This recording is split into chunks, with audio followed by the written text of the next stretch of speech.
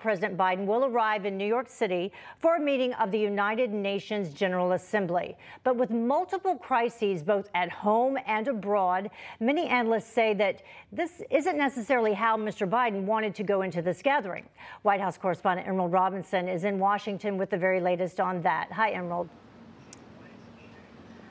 Hi, Heather. Yeah, that's absolutely correct. The Biden administration thought for the president's first address before the UN General Assembly body that he would be in a very different position, that he would have, better relationships with our allies. That's what he came into office saying his goal was to do, to put America back on the global stage and to promote globalism, internationalism, and multilateralism once again for the United States. However, the situation he is walking into tomorrow as he gives his first address is one where allies are questioning the trustworthiness of the United States. Press Secretary Jen Psaki, in the briefing that just ended about a minute ago, had to address the president's crisis in credibility. Criticism of a decision is different from criticism of the credibility and leadership of the United States, broadly speaking. But the larger point here, and what you'll hear the president talk about tomorrow, is that we are committed to those alliances. Clearly, one of the major, if not most major, issues that our allies have right now is the nature of the withdrawal from Afghanistan, and most recently, the drone strike that resulted in the deaths of casualties.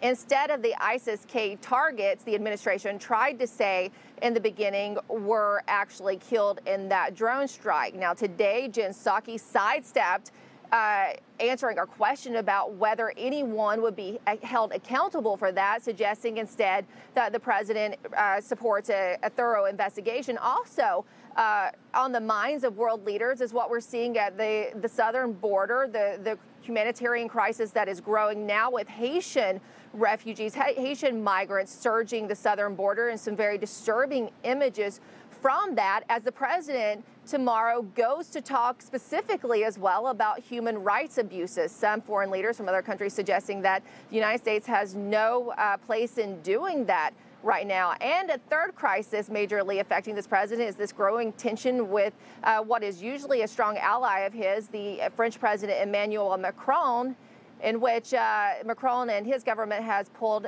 diplomats out of the United States, UK, and Australia. Heather. And I understand that Jen Psaki was also asked about that, about Biden and Macron speaking.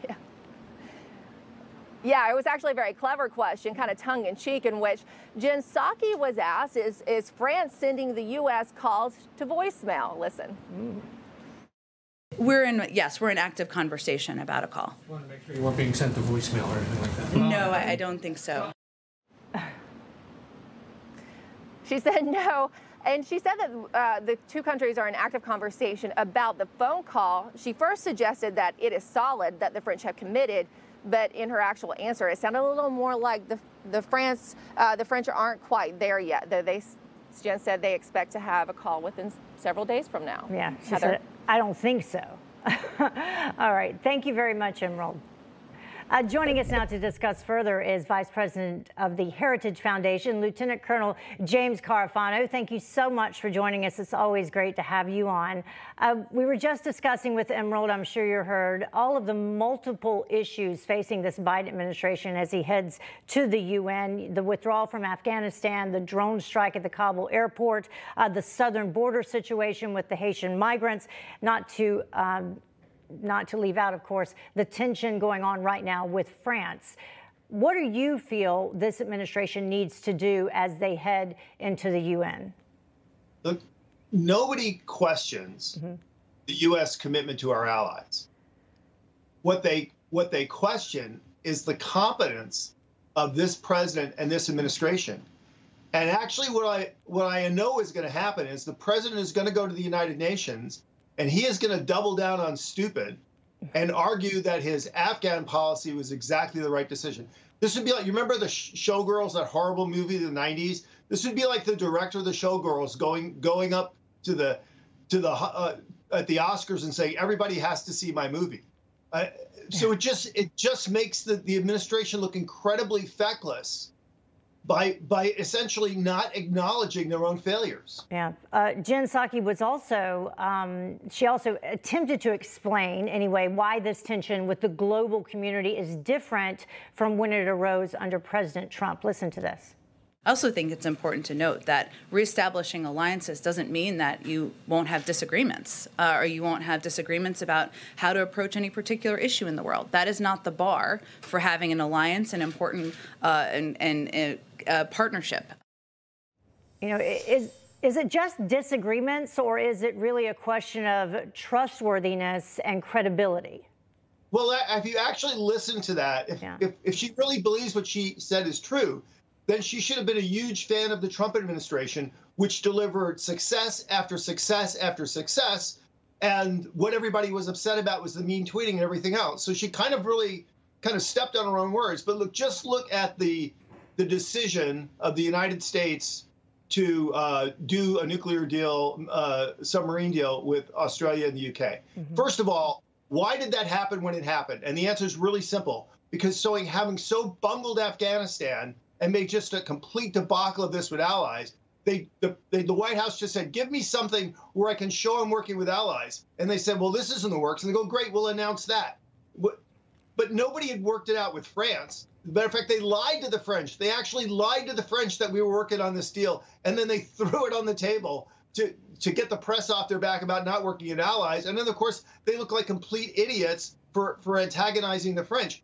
This is really amateur hour. You know, when they say the adults are back, well, maybe some of the adults are back in Paris, and maybe the rest of the adults are at Mar-a-Lago, but they're not in the White House doing foreign policy. Yeah, I mean, we use words like bungled, and we laugh about it, but this could have long-term implications when it comes to the way the United States is thought about in the rest of the world.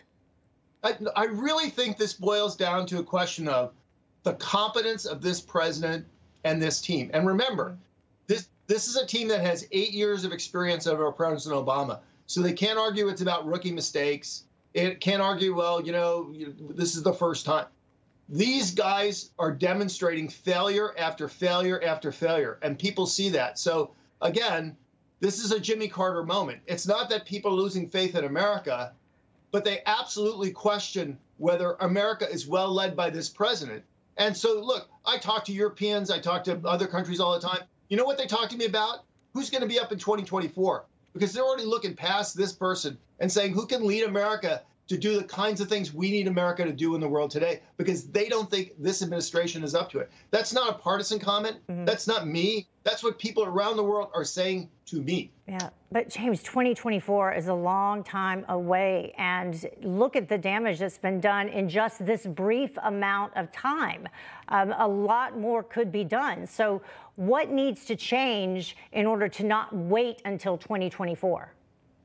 Well, I think there are a lot of things. I think the more transparency and understanding there is of this administration, the more people are unhappy with it, the more that acts like a brake on this administration jumping out and doing things. So that's why, for example, I do think we need a 9/11 style commission on Afghanistan, provide transparency to the American people, let them see what the government does so they can get feedback to this government and say, look, we are not happy with this. And this is just not Washington, but our allies and the American people as well. That's the only break on this administration, because if people, when they keep saying these ridiculous things that they're doing a great job and everything's perfect, if they don't hear this tsunami of feedback saying, no, you are screwing everything up, then there's no other break to slow them down. Yeah, just start recognizing the reality of the situation and not lying to the American people about it.